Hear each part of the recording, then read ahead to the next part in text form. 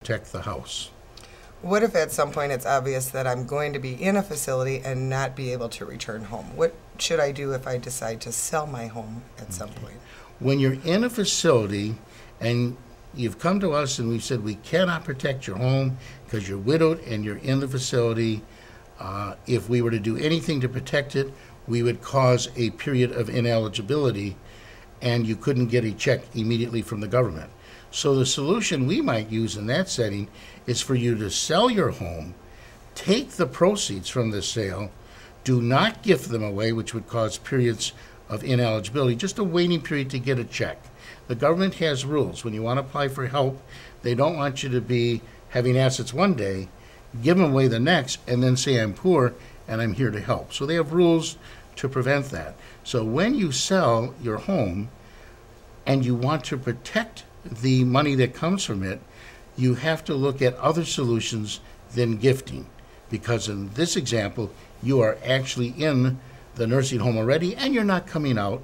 That was the reason for the sale. So we look at strategies involve spending money on what we call good things, things that can add value to you or to your family. And in addition to spending money, we look at specialized kind of investments into what we call a DRA compliant note. Now I know that's a lot of words and very complicated, but that's what you hire the expert for. And the expert can take money that is excessive, more than the $2,000 that mom can have, and invest them, generally with the children, take back an asset, which we nicknamed the DRA compliant note. It is a very specialized note. It's not simply an IOU. And through the magic of planning, that note does not count towards your $2,000 limit. So that's a strategy. It's not one that works every time. There's advantages with that strategy. There's disadvantages with that strategy. The key is to figure out when it works for you, when it doesn't work for you. And again, that's why you get an expert involved in planning, somebody who has done this many, many times before. So that is a very important problem and solution. So if you have a home and you're in the nursing home, we can't give it away. We have to figure out a better way to do it.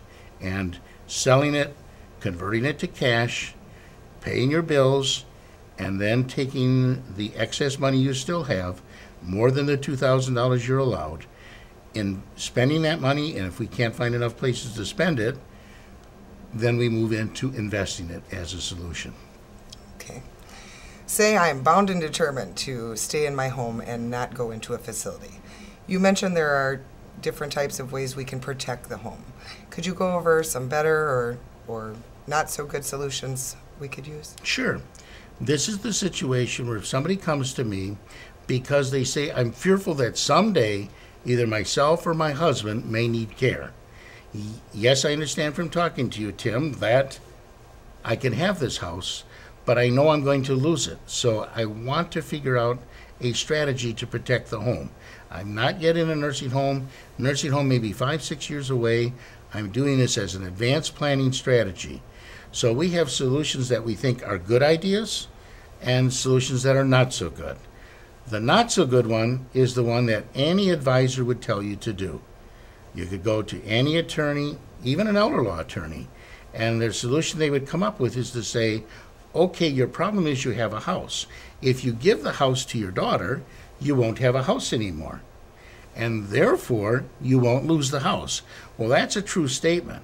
And if all we look at are the rules to get eligible to get a government check and to avoid paying back the government loan, all within the rules, we've accomplished that. We could go in, we could apply for benefits, the government could pay for it, there's no house to put a lien on, and the end result is the daughter would be able to keep the house. What's wrong with that strategy? That's what lawyers have a hard time figuring out. That's where the CPA comes in. And as you know, I'm a CPA. And as a result, I understand tax law. And as a result, I would never counsel my parent to give their home to their daughter, because the problem works this way. When the daughter wants to sell the house, and mom has died, dad has died, they gave the house to the daughter during lifetime. When daughter sells that house, she's going to have to pay a capital gains tax.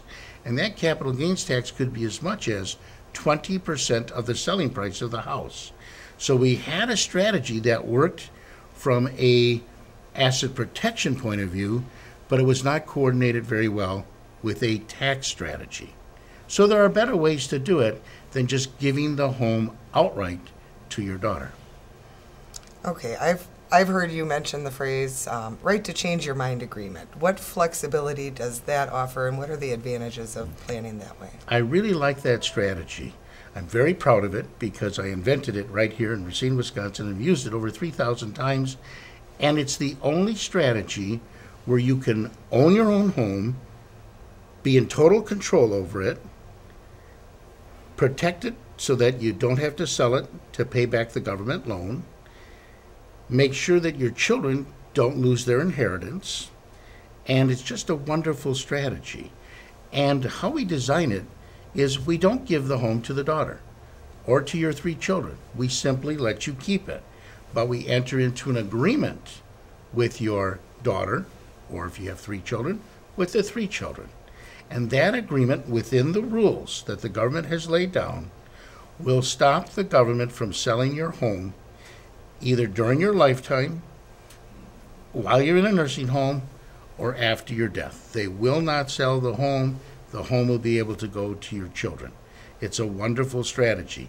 The advantage to that strategy, the major advantage, is you keep control. Obviously, if you gave your home outright to your daughter, you've lost control.